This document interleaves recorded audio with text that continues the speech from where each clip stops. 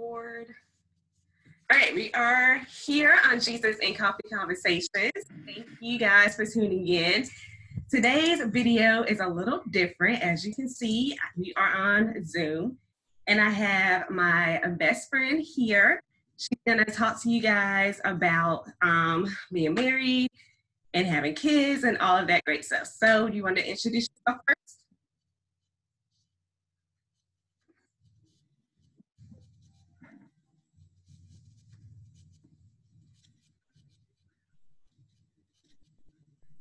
I'm sorry, I didn't hear what you just. Are you waiting on me to say something? Yeah. I didn't hear what you said. Oh, the introductions. Like, you want to tell me your name, like how long you've been married, how many kids you have. Okay. So, my name is Crystal Mitchell, and I have been married for 8 years. On August 20th will be the 9th year that we have been married, and I have a 8-year-old daughter named Kendall, and I also have a 1-year-old named Christian. So I have a son and a daughter. My husband's name is Kendrick. All right. So, yeah, Kendall is my goddaughter for you guys that don't know, and Christian is my nephew. All right, so we're going to go ahead and get started. So the first thing, you say you've been married going on 9 years this year, right? Yes, so it's been 8 years, but on the 20th of this year, it will be 9 years that we've been married. All right.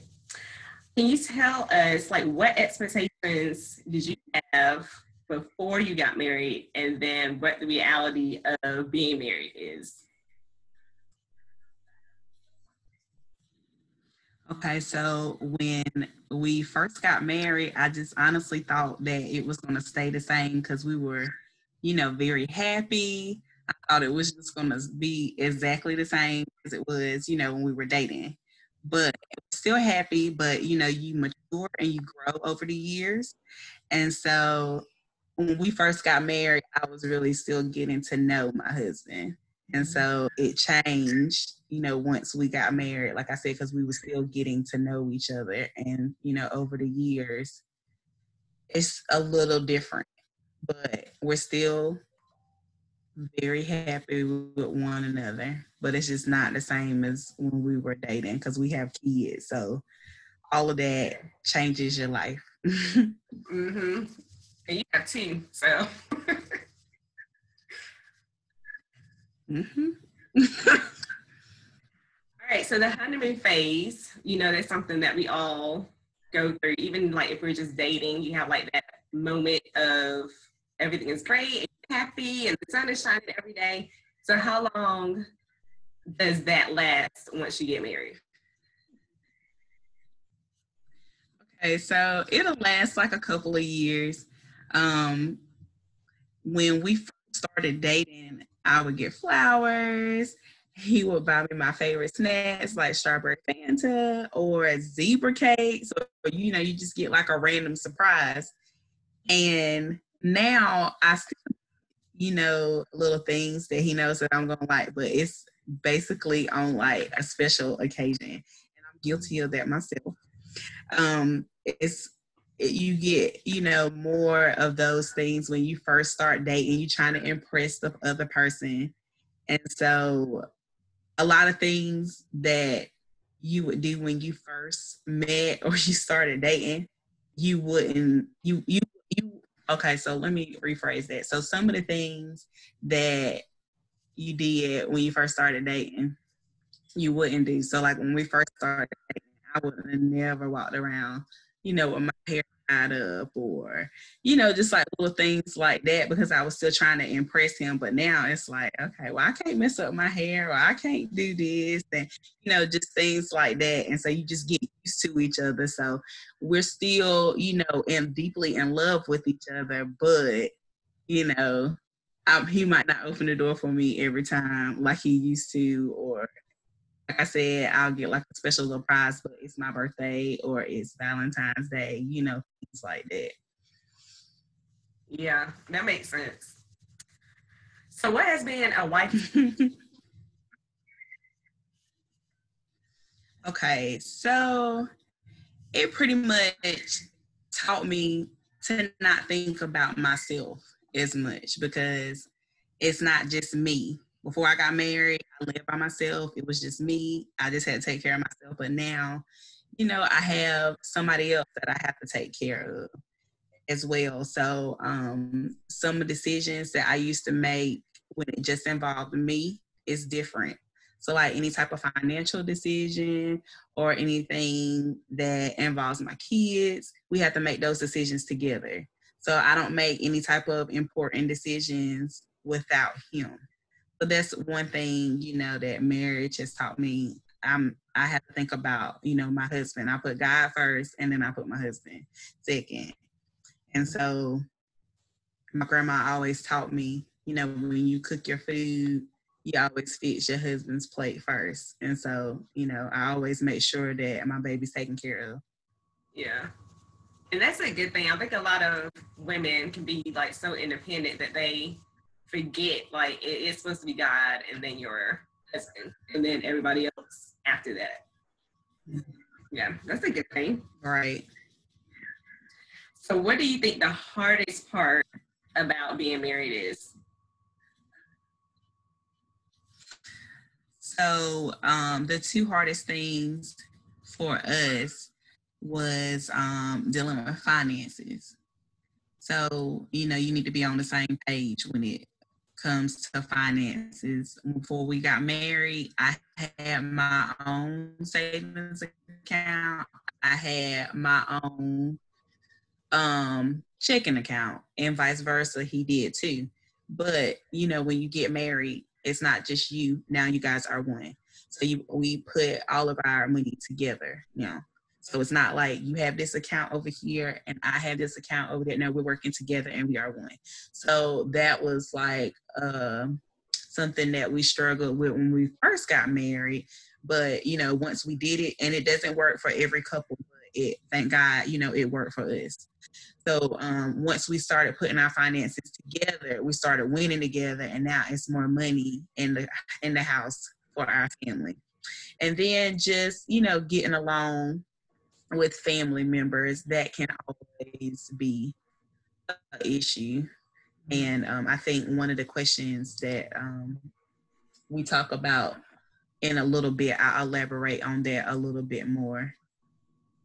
But just like I said, getting along with different, family members can be very challenging. So,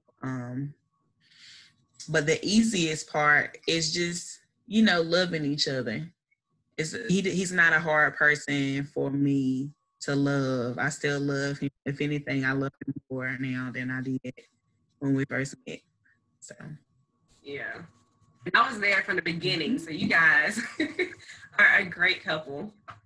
Mm-hmm.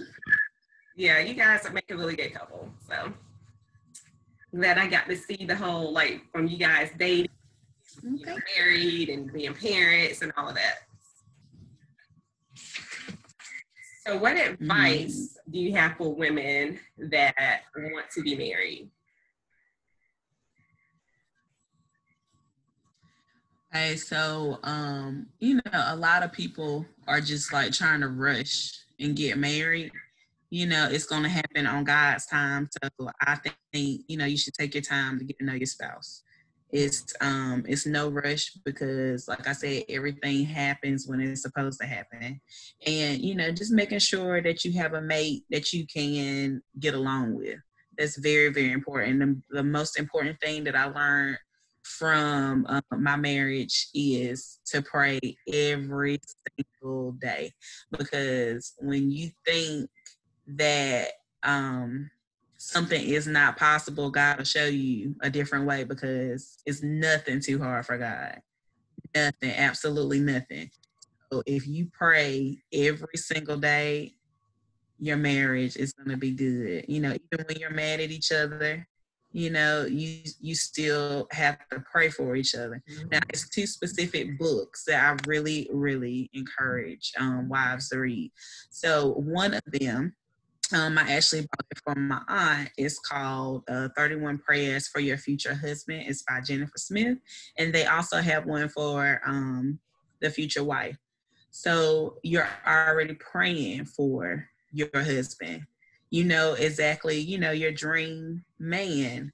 So, if you're praying for him, it's just something powerful about prayer. You pray for him and, just watch God work his miracle. And so, because prayer can change anything. Now I haven't read that one because I didn't find out about these books until after I got married, but I have read the one that's called 31 Prayers for Your Husband. And my husband read the one with 31 Prayers for Your Wife. So we decided to read that together, and I finished it. And when I started praying for my husband, I noticed, his whole attitude changing. I noticed, him having much better days at work. I mean, I just noticed a lot of different things, more positive things happening in his life.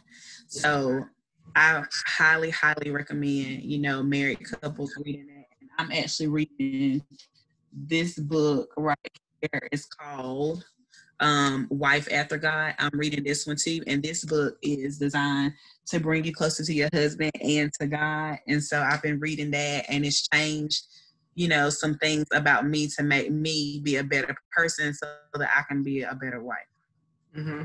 And that's the great thing about prayer too, is you're praying for people, but God is changing you at the same time. So that's, what's so great and powerful about prayer.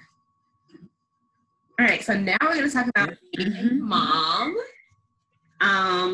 What is the most challenging thing about that? Oh, it's a lot of challenging things, but the thing that I struggle with is juggling my schedule, because I have a very, very busy schedule. So it's really hard for me to all of the tasks that I take on and take care of my kids, because if you know me, I want to be the best at everything. So I want to be I want to be the best wife, the best teacher, the best friend. Anything that I do, I want to be the best at it. So sometimes I put, too much on myself, and it can become overwhelming. But it's the best decision, that I have ever made. And so, being a mom. And so, like, making decisions for your kids can also be very challenging.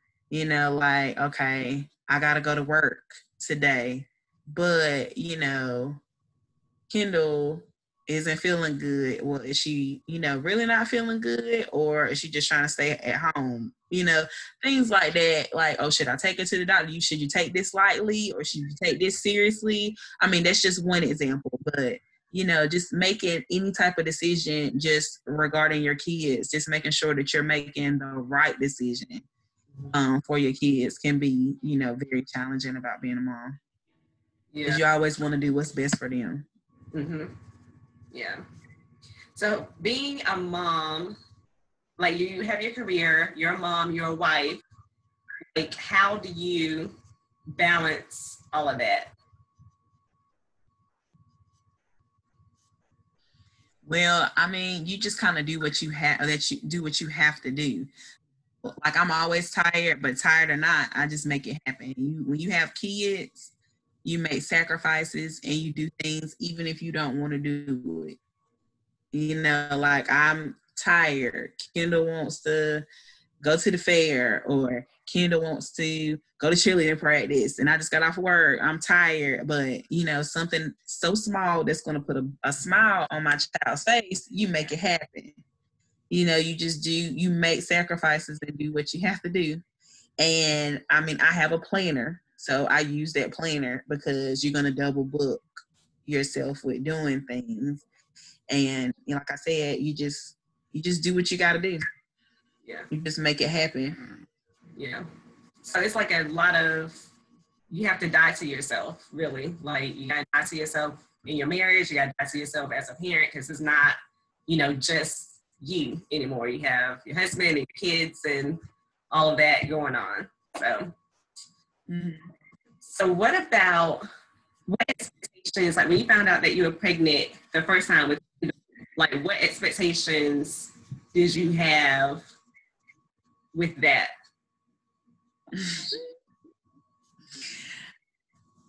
Well, okay. So I was very blessed. When I was pregnant with Kendall, I just wanted a little girl so bad. And when I was pregnant with Christian, I really, really wanted a little boy. So I was blessed that I got what I want each time. So when I was pregnant with Kendall, I was like, oh my God, that's going to be my little baby doll. And I'm going to dress her up and do her hair and things like that.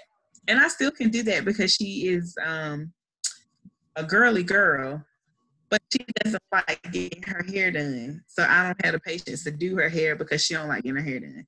And so it's like, as a child, I always wanted to play basketball. So of course you kind of put your dreams on your kids sometimes, but she doesn't know how to play basketball. She's a cheerleader. So, it's like, it's things. Yeah, she's not interested. So, and then, Christian is one, so it's still hard to figure out, what he is going to be good at or whatever.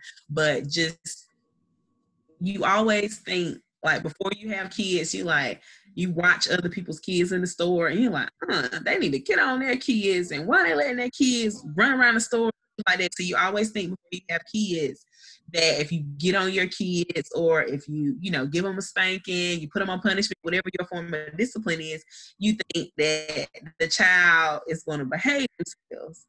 You can do all that. I mean, I fuss at Kendall. I fuss at Christian. I might pop Kendall. I might tap Christian's hand. Whatever your form of discipline is, and you stay on them because you want to keep them safe. Like, that's the top priority. But they don't listen. They still don't listen. So I just didn't. I always, from a view, if it's a child that's not doing what they're supposed to do, I always thought like, well, that parent can't be doing anything at home. Until I became a parent, and I was like, I should have never said that, because I'm going through it, and you won't ever know how that feels until you have your own kids. Yeah. So. That is true. Yeah. So I think I asked you this one already. Like, what has being a mom taught you?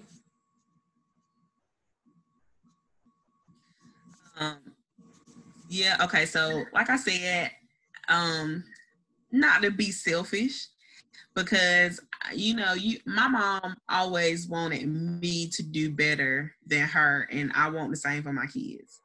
So I sacrifice a lot for my kids and push them to have opportunities that I never had. So, it also teaches me to watch, my behavior, because I have two little people that are watching me.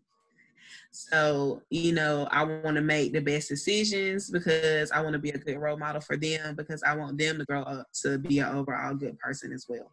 Mm-hmm. And I think parents forget that their kids are watching. Like, both of us are teachers, and we have our students coming in and they're telling all their parents' business, like what they did the night before and all of that. So that's important as a parent to remember, like, your kids are watching, whether you realize it or not.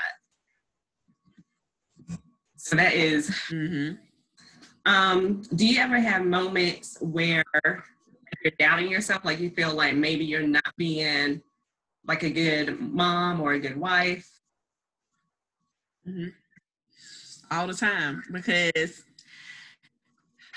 this is bad, but I mean, I feel like I always put my job before my family, because I don't want to lose my job. I work so hard to be a teacher, and it's long hours. It's a lot of time put in if you want to be a good teacher. Anybody can just go in there and be a teacher, but I want to be the best teacher. So I the time, and I'm one of those teachers that don't leave the classroom until 5 or 6 o'clock.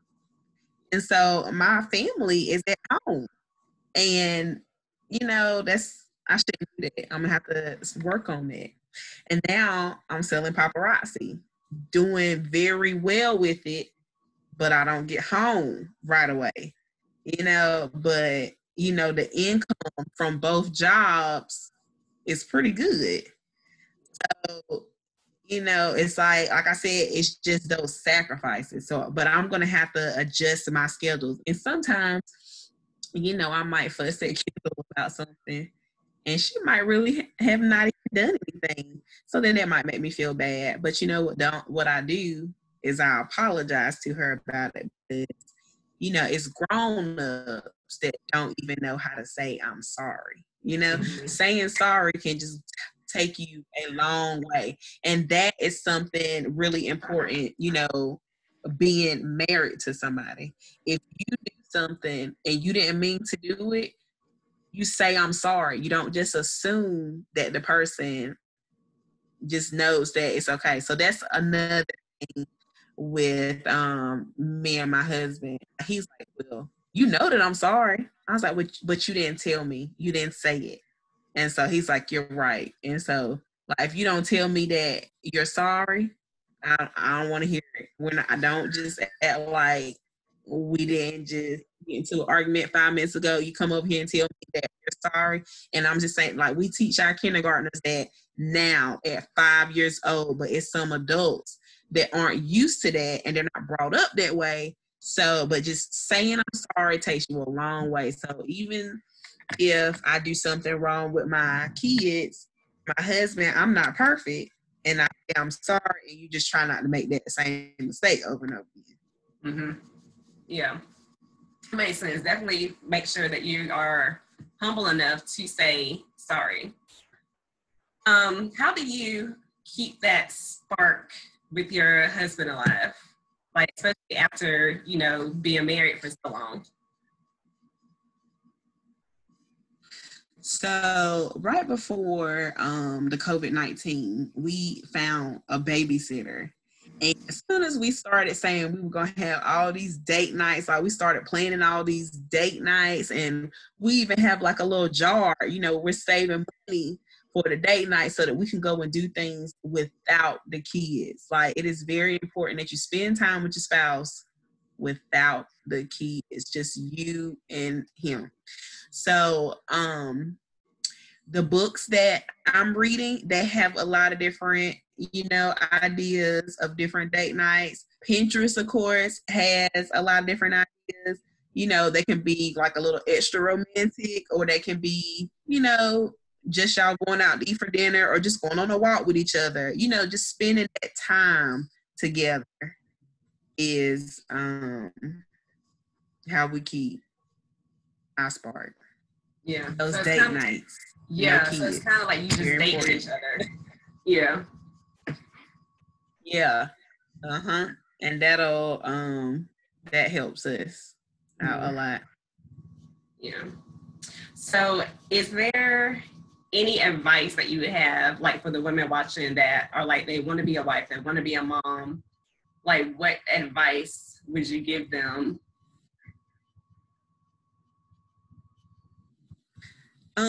Just go for it. I mean, it's going to be one of the scariest things that you've ever done in your life, and it's by far the hardest thing that I have ever done. But it's the best decision that I ever made. I still remember being scared, finding out that I was pregnant with my daughter. What in the world am I going to do? I mean, I didn't have at the time that was, I was making a lot of money. How am I going to take care of this child? And you know what? Like I told y'all earlier, it's nothing too hard for God. God is going to work it out. So if that's what you want in your life, you go for it, because I love my kids. As worrisome as my kids are, I love them. So nobody else is going to talk about how worrisome they are, only me. But best decision that I've had, and I'm done having kids, but I have my boy and I have my girl.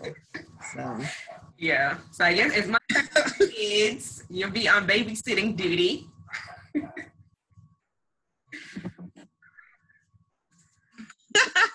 My kids will be grown, so they'll be Kendall help me watch them.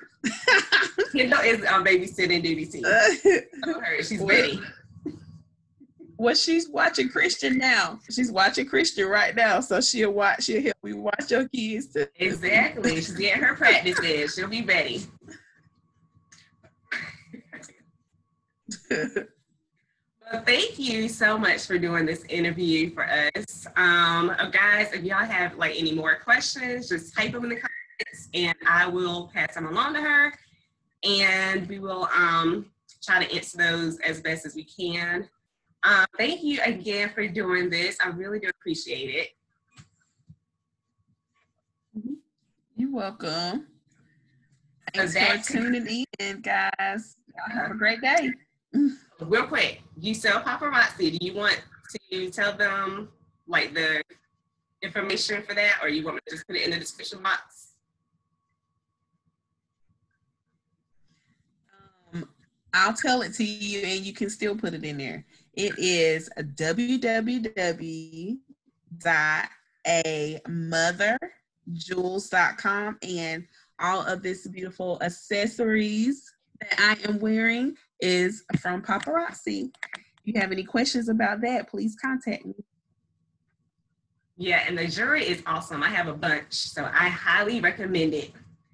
All right, well, I will call you later. Thanks again for doing this, and I will see you guys next video. Okay.